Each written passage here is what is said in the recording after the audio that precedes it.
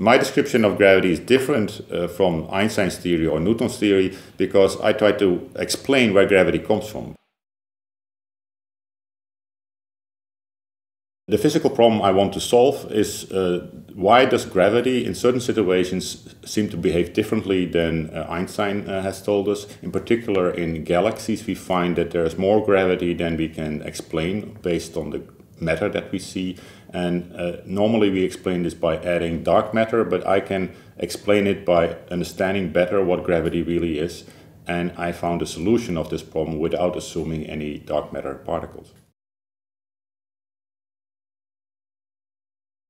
The explanation I give in my paper on why there is in certain situations more gravity than we can predict from Einstein's theory is that when you understand where gravity comes from, you basically work out that at large scales gravity indeed deviates from Einstein's theory. In the paper I explain the phenomena associated to dark matter by thinking about how gravity comes about from a more microscopic description, and it has also something to do with how matter appears from the surrounding space and how dark energy is also present in there. And there's some effect that the dark energy produces that makes the matter indeed pull more towards each other and produces this excess gravity.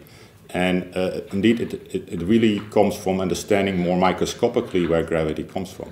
It's like space has some atoms. Those atoms you can think about as information that behaves quantum mechanically, and this is the origin of where gravity comes from, how the information is being influenced by the matter that's there and how it produces effectively a force that we experience as gravity. The universe we live in is not empty.